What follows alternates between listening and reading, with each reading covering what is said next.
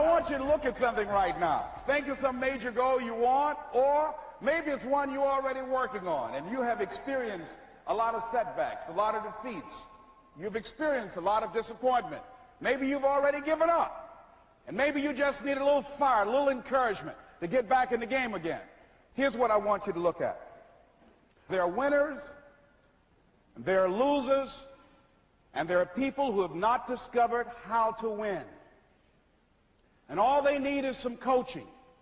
All they need is some help and assistance, just a little support. All they need is some insight or a different strategy, a plan of action to make some adjustments that will open up the key to a whole new future for them, that will give them access to the unlimited power that they have within themselves. That's all that they need. So what I want you to do is think about something you want for you, that's real for you, that's important for you, that will give your life some special meaning and power. And I don't even want you to say, I can do that. I don't want you to assume that. See, 5 years ago when I started out in this area, I would not have been able to make the mental leap that I would be up to where I am right now.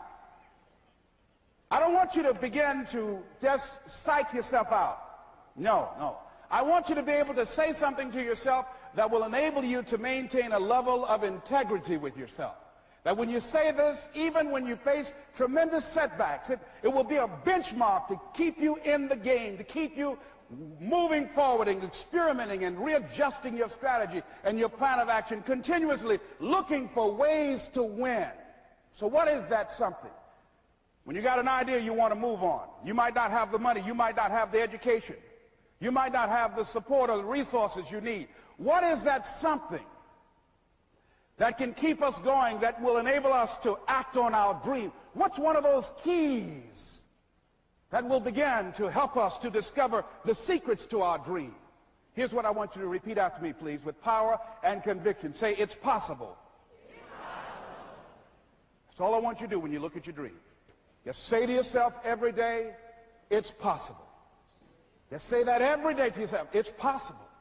Because what does that do? See, it begins to change your belief system. See, the way in which we operate, ladies and gentlemen, it's a manifestation of what we believe, what's possible for us. Whatever you've done up to this point, all that it really is a duplication, it's a reproduction of what you believe subconsciously that you deserve and what's possible for your life. Most people operate out of their personal history, out of their memory, things they've done, things they've experienced, things they've seen, things that they have observed. What I'm suggesting that you operate out of a larger vision of yourself. I want you to see yourself doing what you want to do, experiencing what you want to experience, having what you want to have, doing what it is that gives your life some meaning and value. Operate out of your imagination, not your memory. Because whenever you look at where you want to go, I'm wanting to warn you, you will have some conversation back here after you go through the data that you've experienced in life saying you can't do it. And so what you want to begin to do is ignore that inner conversation. Well, most people, ladies and gentlemen, when something happens to them, what they do is they begin to believe that that's the way it is. That's the way it's always been. And they can't see the possibility of it being any different. Example, before April 1954, the common belief, the universal belief, because it had been tried again and again and again, and people had failed, the belief was that man was not physically capable of breaking the 4-minute barrier, that he could not run a mile in less than 4 minutes. That was the belief on the planet. It had never been done. But here's what happened, ladies and gentlemen. Roger Bannister came along, and he broke the 4-minute barrier. Now here's what's significant about that. Since that time, up to this day, over 20,000 people have done it, including high school kids. What changed? 20,000 people, what changed? Here's what happened when they got on the track. They knew it had been done.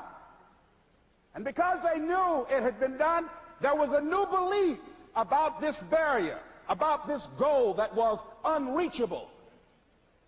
And those 20,000 people got in a race believing, knowing in their heart that someone had done it, that it's possible that they could do it.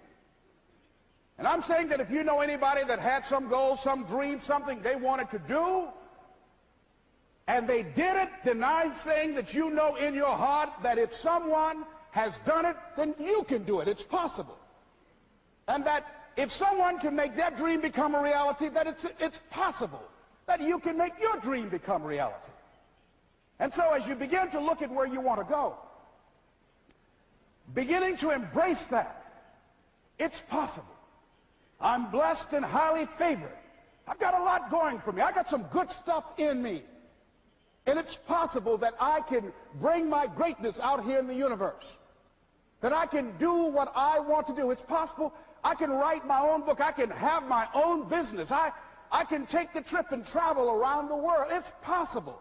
I can bounce back from adversity and reinvent my life. It's possible. Regardless of where I am, that things can get better for me. It's possible. I'm thinking about two men right here in Chicago who were fairly successful, similar background, educated. They worked for a corporation for many years, and they were among many people that were laid off. Two guys who were very good friends.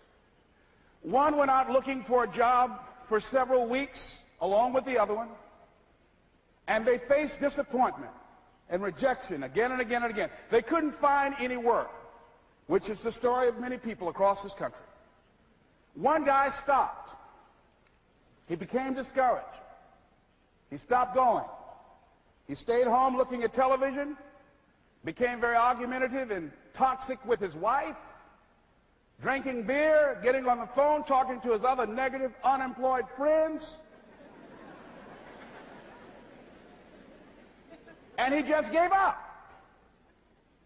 The other guy kept looking for a job everywhere he could go. Every time he could get an opportunity, kept asking people, networking, checking the newspapers every day. Kept going everywhere he could, trying to find a job. You have too much education. You're overqualified. You won't be here long enough.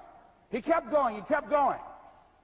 He went to a place and said, look here, I tell you what, if you can't hire me, and I know you can use my talents, abilities, and skills, I don't want to sit home and do nothing. Just let me do some volunteer work. You don't have to give me anything, all right? I just want to work. I want to be busy. Guy said, okay, it's on you now, but don't expect me to give you anything. It's okay. This guy came in and worked. He was the first one there. The last one to leave was the best employee there. About 4 weeks later, one of the top managers quit. They were looking for a replacement. Guess who they selected? This other guy. This guy who was volunteering his time. He got the job. What was the difference between the two men? Eyesight and mindsight. Eyesight is judging on what you see. Judging according to appearances. But mindsight is how you interpret what you see. One guy said, it's not possible, it's over, I'm finished. I can't do it. I can't make it. He surrendered. I've faced rejection again and again. I'm not going anymore. There are no jobs out there. But this other guy, he felt that in spite of the no's and rejections, in spite of how bad the economy is, in spite of what the newspapers are saying, that it's possible that somebody somewhere will give me a job. He just kept going, thinking it was possible. And guess what, ladies and gentlemen? That's what we have to do with our dreams.